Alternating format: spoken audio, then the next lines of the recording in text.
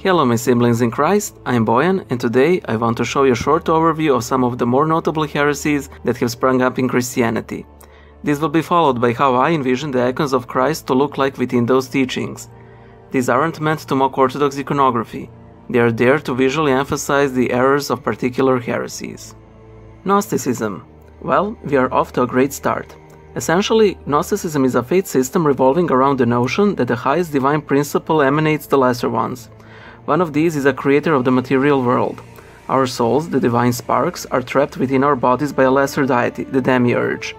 Gnosticism is very diverse and was freely mixed with different religions, but especially ancient Judaism and nascent Christianity. It is a really weird system, but it did exist before Christianity. That is why early Christians could easily identify Gnostic ideas. Docetism. Docetism is a subset of Gnostic beliefs based upon the teaching that matter in itself is evil, and that Christ himself couldn't have had a real body. His physical body, they claimed, was a mere illusion, and he never truly died on the cross. Adoptionism. Belief that the divinity was granted to Jesus later in his life, generally thought to be at his baptism. Before that, Jesus was simply a virtuous man, becoming the Christ and the Son of God when Saint John baptized him in the Jordan. Sabellianism. Belief that there is no Trinity, and that God simply manifests himself as one of the three persons, the Father, the Son, or the Holy Spirit, without them being distinct. If you have seen this witty thing, that's Sabellianism, and Christianity has dealt with this joke centuries before it even came into existence. Another name for this heresy is Petropassionism, the teaching that the Father suffered on the cross. Since God is an unified whole, when Christ died, the Father died. Novatianism and Donatism. These two heresies are very similar, and they both basically revolved around the idea that the Christian life should be very strict. Readmission to the church after a lapse should be difficult, baptism should be repeated, lapsed clerics should be reordained or barred from the priesthood entirely, the sacraments offered by sinful priests were invalid, and so on. Their main idea was, however, that the church had no power to absolve sins. Arianism. Coming from Alexandria, this is probably the heresy that was the most serious threat to the church, claiming that the Son was not eternal with the Father and that there was a time when the Son was not.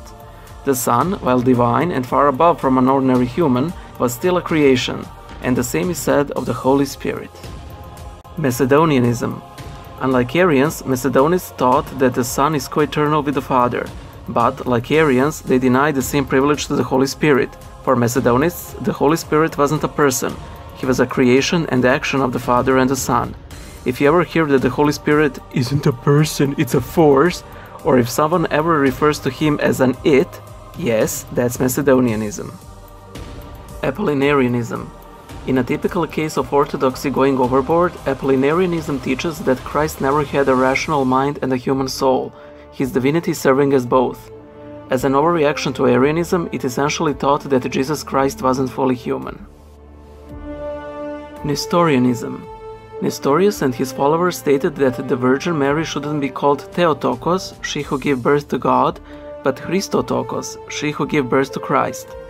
The issue was, according to Nestorius, that Mary, being human, couldn't have given birth to a divinity that existed before she did.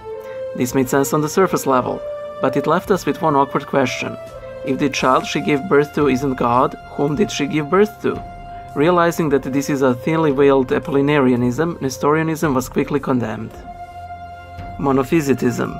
In contrast to the Orthodox teaching that Jesus Christ is one person in two natures, divine and human, Monophysitism teaches that natures in Christ create a new single nature. As with many other heresies, this turns Christ into non-human, and thus incapable to bridge the gap between God and humanity. Iconoclasm. In the beginning, iconoclasm had more to do with Christian practice. It considered icons of Christ, the Theotokos, and the saints to be idols. Later on, iconoclasts quickly slipped into Nestorianism, claiming that icons of Christ could not be painted as we could never truly depict his divine nature. According to them, the only true icons of Christ were the Eucharist and the cross. Predestination. God loves you. God loves you not. God loves you.